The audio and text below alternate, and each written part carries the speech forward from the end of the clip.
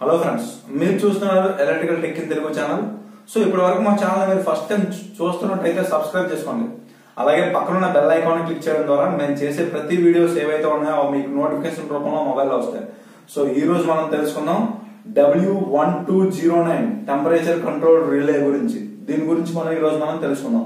So వీటిని ఎక్కడ use చేయొచ్చు, ఇంటి దగ్గర యూజ్ చేయొచ్చా లేదంటే ఇంకెక్కడెక్కడ యూజ్ చేస్తారు, దీని హౌస్ పర్పస్ లో ఏ విధంగా యూజ్ చేస్తారు, అసలు ఇది ఎలా పనిచేస్తుంది, దీనికి ఒక సెట్ పాయింట్ పారామీటర్స్ అనేవి ఏవి అనే దాని గురించి ఈ రోజు మనం క్లియర్ గా అర్థమయ్యే విధంగా తెలుసుకుందాం.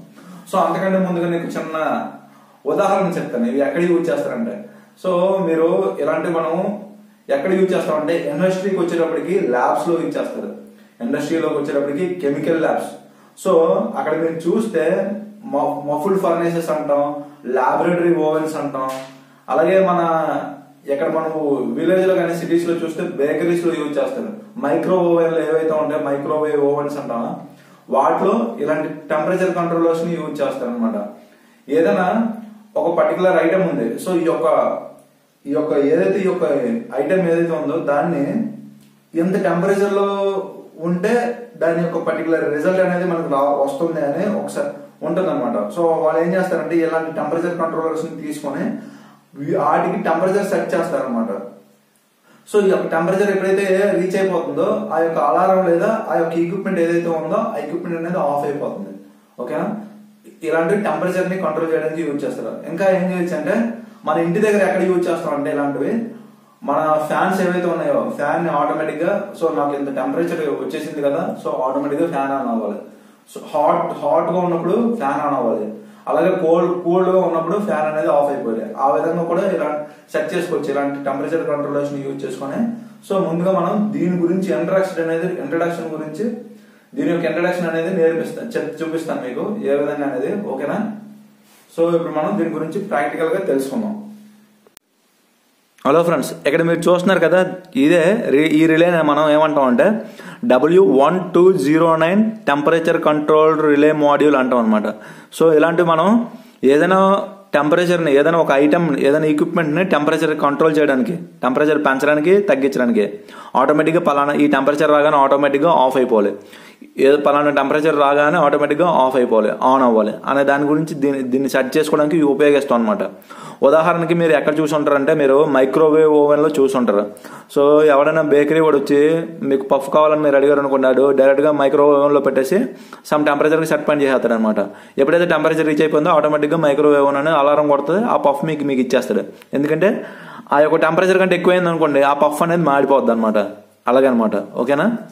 అందుకోసం చెప్పేసి అలాంటి బేకరీ సెక్షన్లో కానీ ల్యాబొరేటరీ ఓవెన్లో కానీ యూజ్ చేస్తారు. కానీ ఇలాంటివి మన ఇంటి దగ్గర ఎక్కడెక్కడ యూజ్ చేస్తారో అవి కూడా నేను మీకు చెప్తాను. సో దీని గురించి ముందుగా నేను ఇంట్రడక్షన్ చూపిస్తాను అనమాట. సో ఇది మనకి నడిచేది 12 volts DC సప్లైతో నడుస్తుంది అనమాట. ఓకేనా? ఇది ఏదైతే ఉందో ఇక్కడ చూసారు కదా, ఇది ఏంటంటే టెంపరేచర్ సెన్సార్ అనమాట. దీన్నే థెర్మోస్టాట్ అని కూడా అంటాం. దీని యొక్క మ్యాక్సిమం టెంపరేచర్ ఎంత సెన్స్ చేస్తుందంటే ఇందులో అయితే నాకు తెలిసినంత వరకు 110 degrees అని ఉంది. Maximum temperature 110 degrees. ఇది అంతకంటే ఎక్కువ సెన్స్ చేయలేదు. ఓకేనా? దీని యొక్క మ్యాక్సిమం టెంపరేచర్ సెన్సింగ్ వచ్చేసి 110 degrees అనమాట. ఇక్కడ మీరు చూస్తే ఇక్కడ రిలే ఉంది. ఈ రిలే యొక్క వోల్టేజ్ ఉంటుంది అనమాట. అంటే ఈ రిలే ఎంత వోల్టేజ్లో ఆపరేట్ అవుతుంది, ఎంత వోల్టేజ్ వరకు ఎంత వోల్టేజ్లో ఎంత యాంప్స్ వరకు లోడ్ వేసుకోవచ్చు అని ఉంటుంది. ఇక్కడ మీరు చూస్తే 140 voltsకి 10 amps వేసుకోవచ్చు, 120 voltsకి 10 amps ఏసీకి, 240 voltsకి 6 amps, అలాగే 14 voltsకి 20 amps వేసుకోవచ్చు అని ఇచ్చాడు. అంటే ఇది సింగిల్ ఫేస్ లో కూడా మనం వాడుకోవచ్చు. సింగిల్ ఫేస్ సప్లైని యూజ్ చేసుకోవడం మనం వాడుకోవచ్చు. అంటే ఫ్యాన్ ని ఆన్ ఆఫ్ చేసుకోవచ్చు, కంట్రోల్ చేయొచ్చు అనమాట. టెంపరేచర్ పెరిగిపోగానే ఆటోమేటిక్గా ఫ్యాన్ అయినట్టు, టెంపరేచర్ తగ్గిపోగానే ఆటోమేటిక్గా ఫ్యాన్ ఆఫ్ అయిపోయినట్టు అలా సెట్ చేసుకొని కూడా వాడుకోవచ్చు ఇలాంటి వాటిని. ఓకేనా? అది ఎలాగో కూడా నేను నెక్స్ట్ వీడియోలో చూపిస్తాను. ఇప్పుడు దీన్ని ఆన్ చేద్దాం. ఇక్కడ నేను ఏం చేశానంటే గ్రౌండ్ 12 volts ఏదైతే ఉందో దానికి నేను సప్లై ఇచ్చేసాను. ఓకేనా? ఇక్కడ మీరు చూస్తే ఇదేంటంటే ఒక రిలే అని చెప్పానా. ఈ రిలే గురించి మీకు తెలియాలంటే నేను ఒక వీడియో చేశాను రిలే మీద. ఆ రిలే వీడియో చూడండి, దీని గురించి మీకు తెలిసిద్ది. సో రిలేలో మనకి కామన్ NO NC అని ఉంటుంది అనమాట. ఇక్కడ మీరు చూస్తే ఇదేంటంటే ఇది మెయిన్ సప్లై నుంచి కామన్కి ఇచ్చాను. ఎప్పుడైతే రిలే యాక్ట్ అవుతుందో ఎన్ఓ కాస్త ఎన్సీ అయిపోద్ది. ఇది ఎన్ఓ ఎన్సీ అనమాట.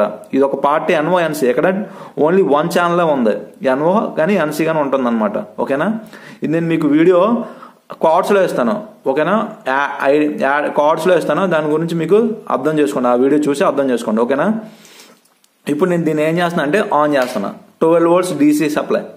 ఇది ఏం చేస్తుందంటే ప్రజెంట్ మన రూమ్ టెంపరేచర్ ఎంత అయితే ఉందో అది చూపిస్తుంది. ఈ రూమ్ టెంపరేచర్ ఎంత ఉందంటే ప్రజెంట్ వచ్చేసి 34.1 degrees ఉంది. ఓకేనా, ఇక్కడ మీరు చూస్తే ఇలా లాంగ్ ప్రెస్ చేస్తే దీని యొక్క పారామీటర్స్ వస్తాయి. పారామీటర్స్ ఎక్కడి నుంచి ఎంతవరకు ఉంటాయంటే 6 వరకు ఉంటాయి అనమాట. ఈ యొక్క మాడ్యూల్లో కొన్నిట్లో 8 వరకు కూడా ఉంటాయి. ఓకేనా, అది కూడా చూపిస్తాను మీకు. ఓకేనా గైస్, లాంగ్ ప్రెస్ చేయండి, మీకు కనబడుతుంది. P1, P2, P3, P4, P5, P6 మరి 0కి వచ్చింది. ఇక్కడ P0ని ప్రెస్ చేయాలంటే ఇక్కడ C అని వచ్చింది, హాట్ టు కోల్డ్ అనమాట. సో మీరు హాట్లో ఉంచండి, ఎందుకంటే మనం ప్రజెంట్ వచ్చేసి హాట్ టెంపరేచర్ అనేది చాలా హాట్గా ఉంది కాబట్టి హాట్లో ఉంచాను. ఓకేనా, ఇక్కడ మీరు చూడండి మళ్ళీ P1కి వచ్చేటప్పటికి ఇది 0.5. ఇప్పుడు మీకు 30.5 degrees కావాలనుకోండి, అప్పుడు మనం ఏం చేయాలి, ఇక్కడ మనం సెట్ చేసుకోవాలన్నమాట 0.5 అనేసి. ఓకేనా, సపోజ్ మీకు 30.6 కావాలనుకోండి 0.6 అలా పెంచాలి. ఓకేనా, ఎలాగనమాట. సో నేను 30.5కి సెట్ చేశాను, సపోజ్ 0.5కి సెట్ చేశాను అనమాట. ఓకేనా, ఇప్పుడు P2కి వెళ్దాం. P2 వచ్చేసి దీని మ్యాక్సిమం టెంపరేచర్ ఎంత ఉందో అంత పెట్టి సెట్ చేసేసాను, 110 degrees అనమాట. P3కి వచ్చేసి ఇప్పటికి -39, ఇది మినిమం అనమాట. మైనస్ అది ప్లస్ అనమాట, మినిమం 39 పెట్టా. మైనస్లో కూడా పెట్టేసుకోవచ్చు, ఏం కాదు. ఇంకా మనం P4, P5కి వెళ్దాం. P4 వచ్చేసి 0లో పెట్టా, P5 కూడా 0లో పెట్టేసుకోవాలి. ఓకేనా, 1 పెట్టద్దు. P6 వచ్చేసి ఆఫ్ కండిషన్లో ఉండాలి. సో దీని గురించి మీకు క్లియర్గా తెలియాలంటే దీనికి సంబంధించిన PDF అనేది నెట్లో దొరుకుతుంది. ఓకేనా, గూగుల్ చేయండి, దొరుకుతుంది. ఓకేనా, ఇప్పుడు ఇది ఎలా పనిచేస్తుందో ఇప్పుడు నేను మీకు చూపిస్తాను. ఓకేనా, చూడండి గైస్. ఇప్పుడు నేను ఇక్కడ ఎంత సెట్ చేశాను, 35 degrees సెట్ చేశాను కదా. ఇప్పుడు నేను కొద్దిగా తగ్గిస్తాను. ఇప్పుడు నేను 34 degreesకి సెట్ చేశాను. ఇప్పుడు నేను దీన్ని ఇప్పుడు ప్రజెంట్ కరెంట్ టెంపరేచర్ వచ్చేసి ఎంత ఉంది, 33.3 degrees ఉంది. ఇప్పుడు నేను దీన్ని పెంచుతాను. చూడండి 34 degrees వచ్చేటప్పటికి ఆఫ్ అయిపోయింది, చూసారు కదా. ఇదనమాట. ఎప్పుడైతే మళ్ళీ 35 degrees వచ్చిద్దో,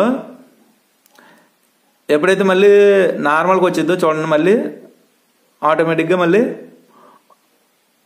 ఆన్ అయింది, రిలే అనేది మళ్ళీ యాక్ట్ అవుతుంది.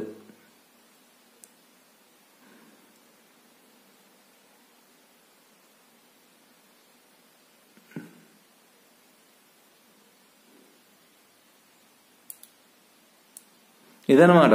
ఓకేనా, ఈ విధంగా పనిచేస్తుంది.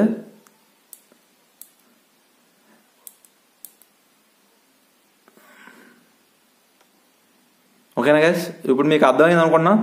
ఈ విధంగా పనిచేస్తుంది. దీన్ని మనం నెక్స్ట్ వీడియోలో ప్రాక్టికల్గా చేసి చూపిద్దాం. ఓకేనా, ఏదైనా ఒక ఫ్యాన్ అయినా, ఏదైనా ఒక మోటార్ అయినా, ఏదైనా ఒక బజ్జర్ అయినా తీసుకొని అది ఎలా పనిచేస్తుందో నేను మీకు చూపిస్తాను.